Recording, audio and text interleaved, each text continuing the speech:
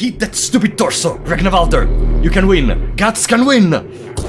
Yes! The critical! Ragnvalder! Bloodlust only! On the 1st of July, we completed the most symbolic challenge of all time. Ending C, Bloodlust only. Basically Griffith versus Guts, if you think about it. And some of you may even wonder, what does Bloodlust do? Why making a challenge specifically about it? Welcome, I am Frapollo94, and today we're gonna do something much harder. We're gonna complete Ragnvalder S ending using Bloodlust only in Fear and Hunger! But before leaving you to the challenge, it's the first time I can say it and I'm very excited. This video is sponsored by Opera GX. Opera GX is an incredibly customizable web browser with a lot, and I mean a lot, of quality of life features. Have you ever had your browser running in the background while you are playing something and it literally was sucking up all your RAM? Well, with Opera GX this problem does not exist anymore, cause you're able to customize how much RAM your browser will use. And now we arrive to my favorite feature. Aren't you tired of that old background that you always have on all the browsers? Well, on this browser you can actually customize it with a lot of different themes available on the GX mods page. Let me make an example using the GX Boy. As you can see, we have a different background, a different theme, a different sound in a lot of stuff, like when typing, when you open and close windows. And not only that, you can actually combine some of the features of different modes together. Let's search for another mode on the GX store, and there is Berserk mode.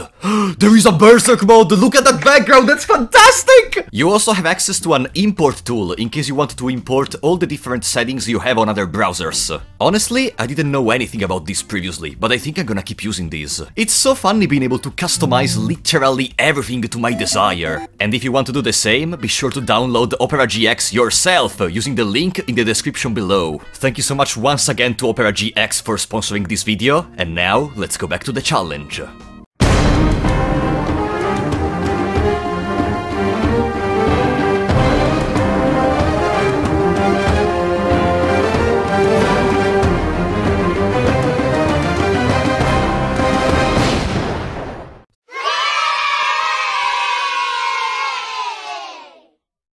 So, in case you don't know, what does Bloodlust do? Bloodlust is a skill that is gonna cost 10 mind, and when used, it's gonna put a particular status effect on you. This is gonna last randomly either 3 or 4 turns, and is gonna increase your attack by 50%.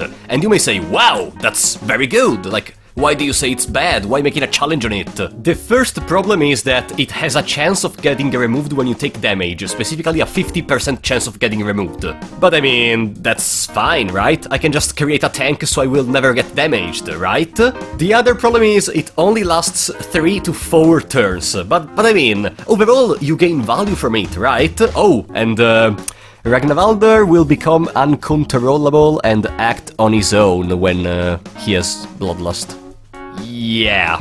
For those of you that don't know, a party member that cannot be controlled is always bad and is almost always usable only as a meat shield, because they tend to be pretty stupid about the body parts of the opponent to attack. Boom. No! No! They are attacking the head!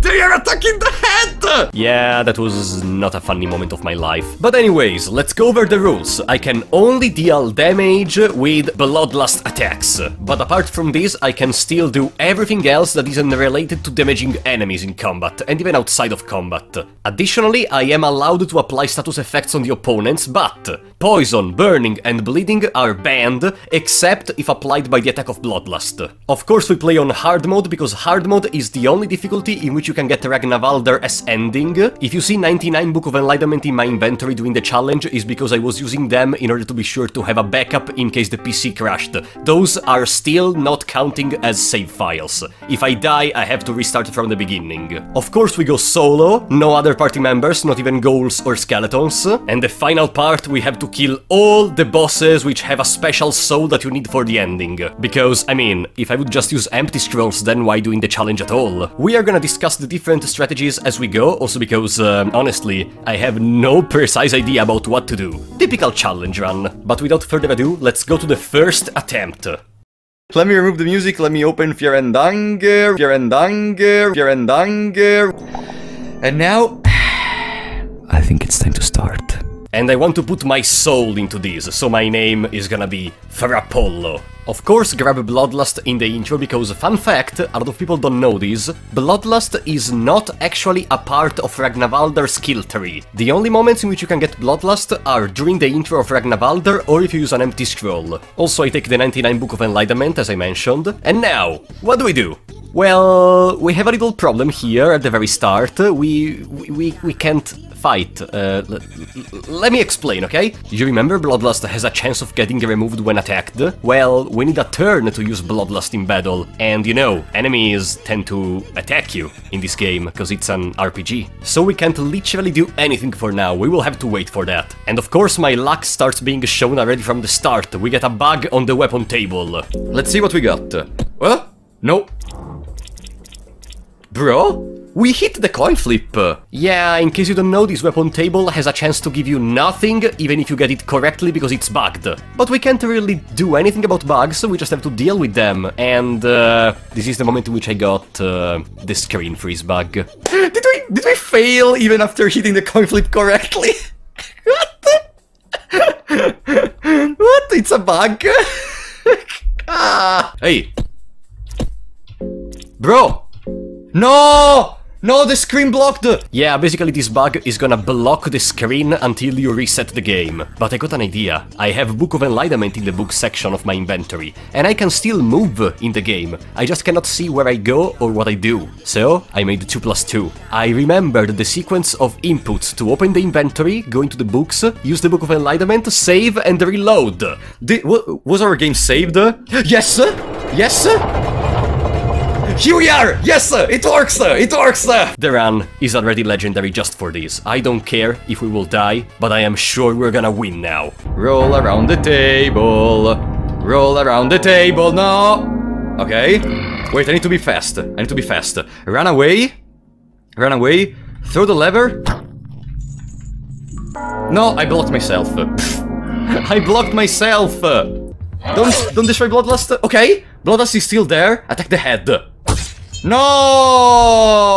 Ah, so close. I think this first death shows you more than anything else the main problem we have.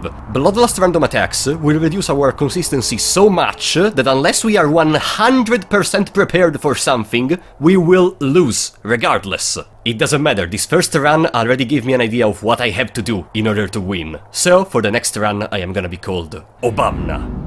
The main plan I have in my mind is to get the Penance Armor, which will require to reach Mahabre, as we can't get Steel for now, getting the damaging skills. Scroll off! Guys, we can steal the key from Torture. Well, I take back everything, we can take the Penance Armor whenever we want now! Also, we loot a little plate helmet around here, it's gonna come useful later. Also in the library, we're able to find an empty scroll and my faithful companion, the Pinecone Pig Instructions. Okay, they were just gaslighting me. Okay, Pinecone Pig Instruction! Pinecone Pig Instruction! Pinecone Pig Instruction! The run is over! The run is over! The run is over, guys! We won! We won! It is always a sign of good luck when I find the Pinecone Pig Instructions. And indeed, it brought luck. And here, empty scroll, empty scroll, empty scroll, scroll of the chart. We have healing! We have healing! What did I say? We don't have the White Angel. Boom. Empty scroll. We don't have healing capacity. Boom. Scroll of the Church of Sylvian. We don't have items. Boom. Pinecone Pig Instructions. All we need to get now that we have an empty scroll is a quill to get the first part of our build. What is our build? The Berserker! Am I gonna copy Guts? Psh, we are literally playing with Bloodlust only, what do you mean? We go down into the mines, skip both the yellow mages because in this moment they are basically mortal for us, and reach the Cave Dweller Merchant. This has a 50% chance of selling a quill, and luckily I got it. Are you ready for the first part of my build? Then take the empty scroll and write, "Oh Lord, give White Angel." Not only White Angel's soul is the first part of my build, the Berserker, but it is incredibly useful. It gives you 10 agility. This does various things. First of all, it gives you an extra turn in battle. Then, if all the current members of your party have 20 agility, you can basically use this in the battle menu to run from 100% of the battles, as long as the run option is available, of course. So now enemies aren't scary anymore. We also take the Cube of the Depths, which makes the whole village angry towards us, but we are quickly able to leave. Also, admire this sick interaction. Are you ready? Now let's go here. Boom! Ah! I still wonder if the Chromolar is able to fly, actually. Now, remember I said White Angel Soul allows you to escape 100% of the times? I also have a very bad memory, and in that moment I forgot I had it equipped. But luckily, I am still able to escape with the normal skill run. Yes! No! Goodbye. Now that we have the White Angel Soul, we can actually fight things. The plan is, in the extra turn, we use Bloodlust, so in the normal turn, we are gonna attack something of the opponent, and we're gonna test this against the first official enemy, Torortur. After stealing the Vault Key using Steel, it's finally time to fight. Good! Yes! Okay, we won. The Torture is dead. First win of the day. Now, we officially have access to the Penance Armor, but there is a little problem with that. Let me explain. Penance Armor not only gives you a great protection against all the sorts of physical damage, but it also prevents you from having your arms or legs cut off, from being stunned, and also protects you against 2 insta-kills of the game, Face Rip of Skin Granny and Peck of the Chromolar. There is just one slight problem though. It does not protect from Flock of Crows, one move of the Chromolar, which is gonna be able to apply blindness on you. And when you are blinded, you cannot see anything. And also you almost go to 0 accuracy. Oh, and did I mention you cannot remove the Penance Armor? So yeah, before entering inside of the Penance Armor, I absolutely need to defeat the Chromolar. To fight the Chromolar, we need the protection against blindness, which is given from the Iron Mask, the mask you get by defeating Isaiah. But there is a problem. Isaiah can cut off arms, and while I use Bloodlust, I cannot guard to prevent limb loss, so I may lose my arms, and so I have a chance to be permanently damaged for the rest of the run. Let's do a little bit of backtracking for 1 second, okay? Let's go into the basement, because we have a 50% chance of stealing an empty scroll from the Iron Shakespeare. 15... can I use their... yeah, I can. Okay, now, steal... empty scroll, empty scroll, empty quill. It's gonna be one of those runs, isn't it? You know, it's pretty funny because usually the hardest part in my challenge runs is to deal with the hardest bosses. In this run instead, we had to think about everything even just for a complete random one like Isaiah. But in my head, a new plan was born. Even though we can't fight Isaiah, we need something from him. Enter in battle, steal the Scroll of Fencing from him, and use the skill run. That scroll teaches us fast attack, which is gonna be useful in the future. Next step is to defeat the Cave Mother in the mines. And you may say, but for Apollo, even the Cave Mother can cut off your limbs. Yes, but we have red vials to blind her, which is gonna reduce her accuracy a lot. In this case, I have a huge chance of not getting my limbs cut off. And no, I couldn't just blind Isaiah because while I can, Isaiah does 2 attacks each turn with the sword, which eventually may lead to my demise, so we're gonna do this first. Strategy is simple. Blind the Cave Mother, guard in the normal turn to take less damage, Bloodlust in the extra turn to get at least 1 attack in, and pray. Okay, the Cave Gnome defeat is good. Tilting the head, perfect. We can attack once more. Okay, 1 target is gone. Another target is gone. Please, no! Okay, then. Okay, 1 wing, and... no! Okay, we're fine. Now let's go, Bloodlust. Come on, okay, please, don't want to bite now. Don't, okay. Okay, first phase is done. Do you see how unreliable Bloodlust is? Cave Mother is one of the easiest bosses of the game. We have been spending more than 5 turns in this battle. And phase 2 was even worse. No, don't attack the head!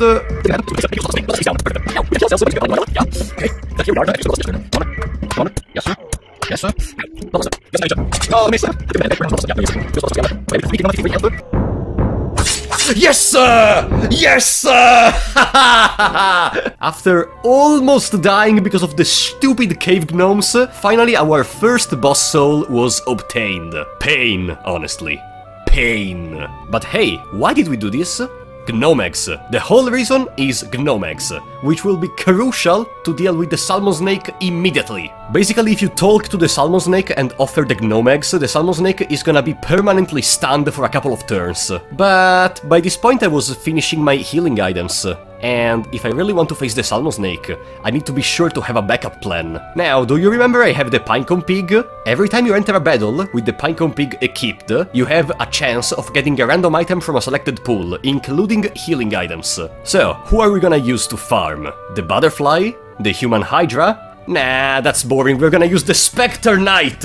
In case you don't know, as long as you use the skill run, you have 100% chance to escape from the Spectre Knight. And so, we start with our farm. Do you want a little trivia in the meantime? Alright, do you remember the Old Knight? For some reason, if you have the skill Escape Plan against the fight with the Old Knight, you cannot escape from the battle. But without Escape Plan, you actually have a chance to escape, which probably translates in it being just a bug. But the farming is over, it's time to equip the Plate Helmet. It protects from stun, and the attacks of the Salmon Snake, if he is able to attack us, are gonna stun us with a chance. Plan is simple, offer Gnomegs and Bloodlust in the extra turn. Are we ready, guys?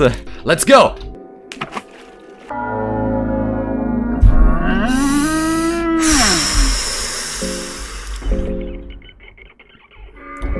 Okay, Bloodlust.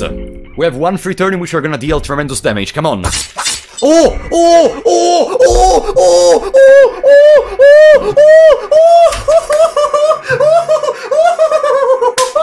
Honestly, with all that time preparing, I almost feel scammed for this, but it's so funny. This is the true power of my build. The Berserker! It's time to collect our second soul, the Salmon Snake soul. This prevents our limbs from being cut off, and a lot of other stuff which is irrelevant now. But I think you know where this is going. We have Fast Attack, which is gonna give us an extra turn in battle. We have the Salmon Snake soul, which prevents limb losses. We can finally kill Isaiah and get the Iron Mask. But maybe before doing that we should get a better weapon. So we depart for the thicket, take the Eastern Sword and prepare for the most epic battle of your life. Now, we escape, boom. Easy. Hey, even the biggest battles have a moment of retreat. Also, the Crewmauler tries to speed up things appearing before I kill the Assassin Spectre. But no, before fighting anything, we have to defeat the Assassin Spectre to boost the Eastern Sword. Safe approach is Salmon Snake Soul equipped to prevent limb losses, with Fast Attack and Bloodlust. Boom!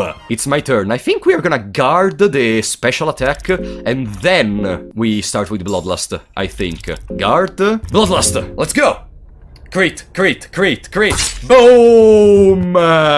Purified Eastern Sword! Got him! Finally, the first sword of our build, the Berserker, is ready. Time to kill Isaiah. Remember, Salmon Snake Soul and Fast Attack, because the sword of Isaiah is gonna spawn on the second turn of the bed. Huh? The sword did not spawn? Yeah, because of something that I think was caused by escaping from the battle. The sword didn't spawn, but we were literally ready for everything, and it was not intentional, so we don't care. We gladly show our gratitude to the game for being an unbreakable mess of spaghetti code, and we take the Iron Mask. Now, before fighting the Crewmauler, I still want to be extra sure, so we are gonna enter Mahabre and take extra loot before doing that. Of course, enter Mahabre in the past and traverse the arc on the right to prevent the Crewmauler from despawning, and make my way into the Grand Library, in which I get, I think, an empty scroll, and that's it, really? Empty scroll, which I'm gonna use immediately. I go back to the Dark Priests, and since I am scared of dying to their coin flip attack in case I miss too many attacks in the battle, I am gonna use the empty scroll for Enguarde, which is gonna give me even better chances of winning. Back in Mahabre, we used the maps of Isaiah to get transmutation. In case you don't know, you can use the Salmon Snake pool to make water vials. With transmutation, you can turn them into wine vials, and if you use a wine vial, you will gain more mind than the one you spent to transform a water vial into a wine vial. So you can repeat the process infinitely, while also, if you want, to get more moldy breads in the process. So now we have infinite mind and infinite food. And then we started cooking a strategy for the Crewmauler. The idea of my strategy is, the Crewmauler deals incredible damage with the Mauler arm. And if Bloodlust fails from getting removed multiple times in the battle, I am gonna die because I cannot heal myself. So to have even more health, we equip the Ring of Wraiths, which if you don't know, it's a little regen at the end of every turn. But now everything is ready. Here we are. Now, red vial on the head. We do this now because we need to reach the end of the turn. Flock of Crows is fine. We have the protection against it. Now, fast attack. Boom. Come on. Okay, we're fine. We're guarding the normal turn. In the extra turn, we use Bloodlust. Mole. 12. And Peck. Ha! You stupid idiot! Bloodlust time! Destroy the molar arm! If you destroy the molar arm, it's gonna be easy. Or we can start with the leg, I guess. Okay. I lost Bloodlust. Losing Bloodlust in this battle is actually good, because this is not a fast battle. This is a grindy battle, okay? Now, Bloodlust once again. Come on. Yes! Oh no, didn't crit. Ah, the one attack that needed to crit. Then, on the next turn, on the next extra turn, we start with Bloodlust. Come on. Mole. Yeah. Boop. Staring. Perfect. 90 HP is better. Bloodlust. Destroy that stupid molar arm. Or the other leg. Okay. Less targets. Less targets. Less targets. Bloodlust remained. Uh-oh. Uh-oh. No. No. No. No. No. No. Okay, the other army. Okay. But, Bloodlust, please go away. No, no, no. Bloodlust is still there. Yes, the Molar Army is destroyed. We are safe. Yes, yes, we are safe. We are safe. We are safe. We are safe. Okay, come on. Boom. Yes. Goodbye, Crow Molar. The third soul of the challenge is obtained. The Crow Molar soul. Also, you know what does this mean? It's Penance Armor time! The next piece of our build! You know, it's so funny, the more we continue into this challenge, the more it seems like this epic quest to create the perfect setup for Guts. This is the moment of the run in which we reached a stable situation. It is now time to go around and start collecting the fruits of our planning. In other words, it's time to kill some bosses. Feeling pretty confident, it's time to equip the White Angel Soul and kill the Iron Shakespeare. Okay. No bleeding, perfect. We just straight up start with Bloodlust and hope. Please destroy the arms or the torso. No, no. Yes! Fourth soul has been obtained very easily for the Berserker.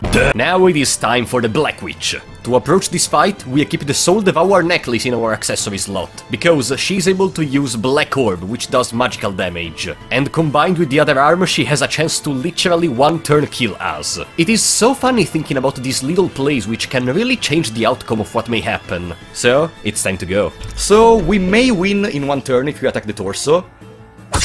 Or, okay, Black Orb. Black Orb is fine. It's fine.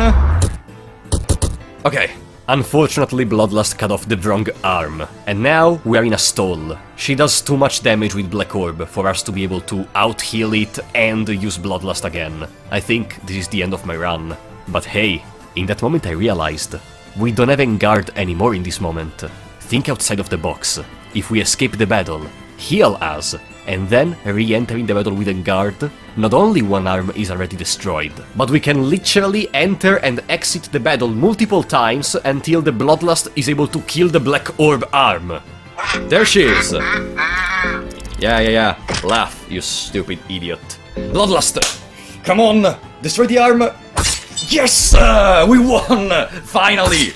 Oh, that's so good, 2700 damage. Black Witch is finally dead, and we take our 5th soul. And now back to refill my wine vials with transmutation. Next step is Skin Granny. Skin Granny is, if you are unprepared, one of the hardest bosses in the game. Unless you are lucky or you have a well-equipped full party. But her critical state ability will be able to kill someone almost surely if you are not prepared. Salmon Snake Soul is the key. It protects you from critical state, which otherwise would bring you to 1 HP. Our setup is incredibly good. The only bad part? Bloodlust, of course! But I was still pretty hopeful. And the start of the fight was not even that bad. We destroyed some arms and... wait, Bloodlust didn't get removed? Hey, wait, whoa! Hey, calm down! No!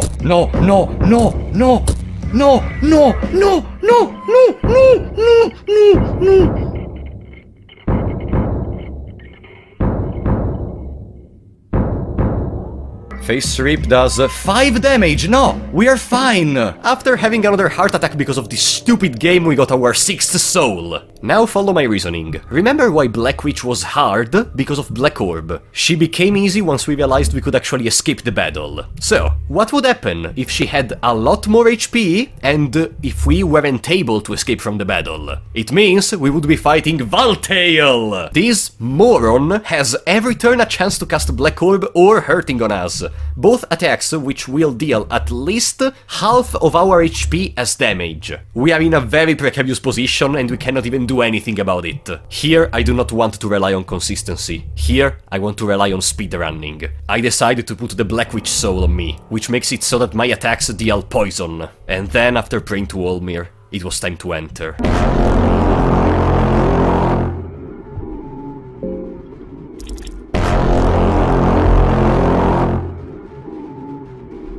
Silence.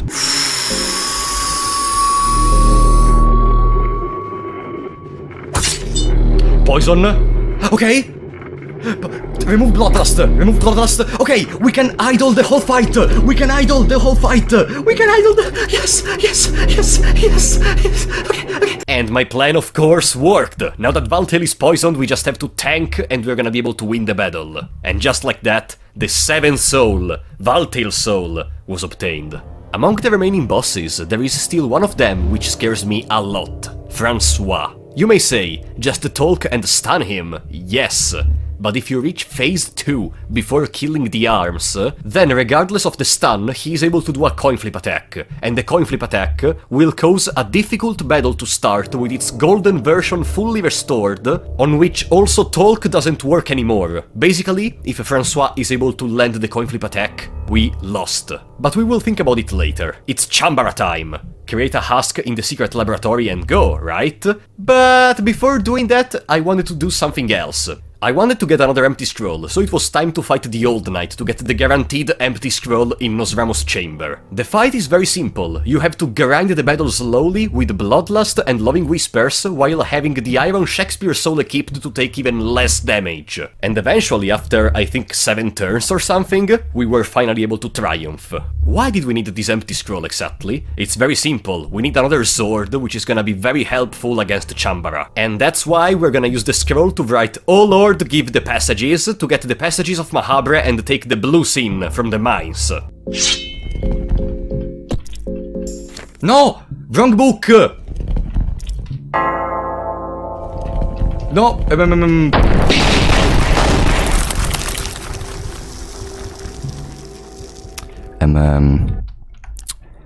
Let's pretend nothing ever happened, okay? Let's pretend nothing ever happened. Yeah, listen, I had the passages in the inventory, I misclicked. I am not gonna restart from the beginning because of a misclick. So be sure to unsubscribe, leave dislike, cause we are gonna continue! Now that we have the blue scene, let's curse it to get the cursed blue scene. Why do we want this weapon? For the upcoming fight against Chambara. Cursed Blue Scene has a 70% chance to burn the opponent. Burn is gonna be pretty strong both on Chambara and on the wheels around him. Can't we just use poison with the Black Witch Soul? I want to equip the Iron Shakespeare Soul, just to take less damage, which is why I don't want to use the Black Witch Soul. Now, let me explain what happens if you burn the wheels in phase 2. The mechanic is to attack both wheels on the same turn to make them jam and make Chambara vulnerable. But guess what? If you put a dot, like burn on them, they are automatically gonna be jammed. So if you burn both of them, they are gonna be always jammed and the Chambara is gonna be always vulnerable. Bloodlust, kill the torso! Burn on the torso, burn on the torso! Yes! Okay! That's pretty good. That's pretty good. It's not over yet, guys, because the torso doesn't die when reaching 1 HP. No! He didn't remove Bloodlust. Oh, no, no, no, no, no, no. Okay, we put burn on one circle. Okay. Then they are swinging. Please remove Bloodlust. Remove Bloodlust, please. No, no, no, no, no, no.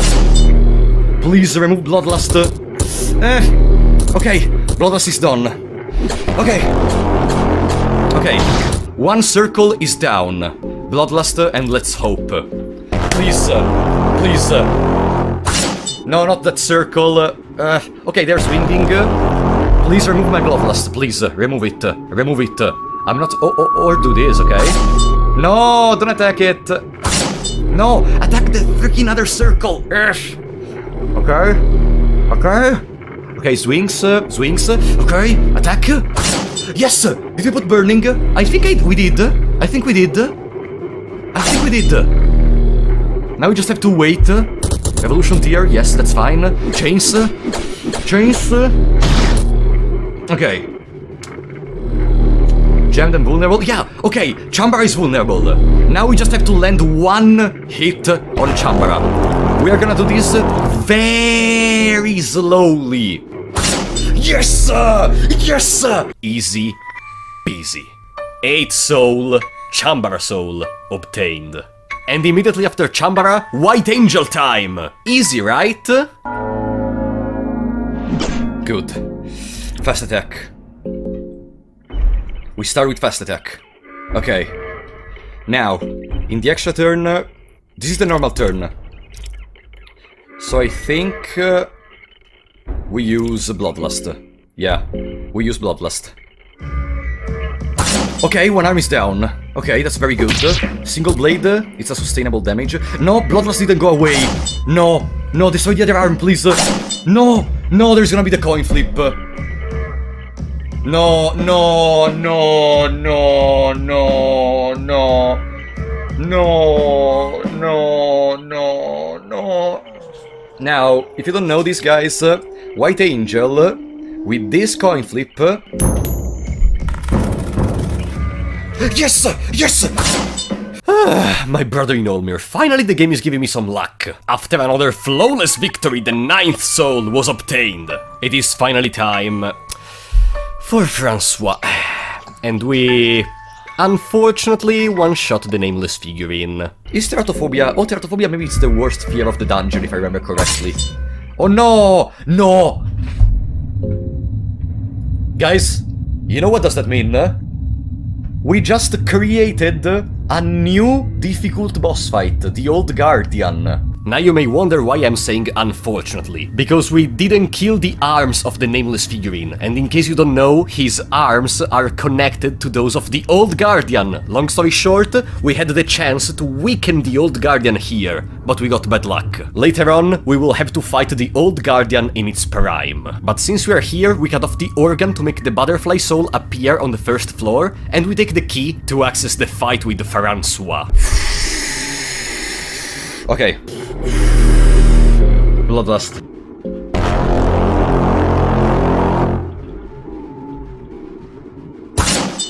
Okay. Okay, the burn. The burn. If now we are able to go... no. If now he attacks me and removes Bloodlust, I'm gonna be fine. No. Don't go into second phase, please. Okay. Remove Bloodlust, please. No. Okay. Since we reached the second phase without killing the arms, I am gonna do something. I am gonna keep guarding in the normal turns and talking in the extra turns to stun him, and once he does the coin flip attack, maybe you don't know this, but there is a peculiarity in this battle. For some reason, Francois will do the coin flip attack only one time in the whole battle. So after getting rid of that one, it is over for him. I mean, yeah, he was already burning, but I wanted to explain this piece of trivia regardless. And the 10th soul was obtained. And the final boss of our run is gonna be the Old Guardian. In case you don't know, I have a special fear for the Old Guardian. Because during Ragnavaldr as ending item only run, which if you want is present on the channel, let's say we didn't have the best approach ever. You know what, I'm gonna show you. A boulder! Oh! No! No! No! Oh! Oh! Oh!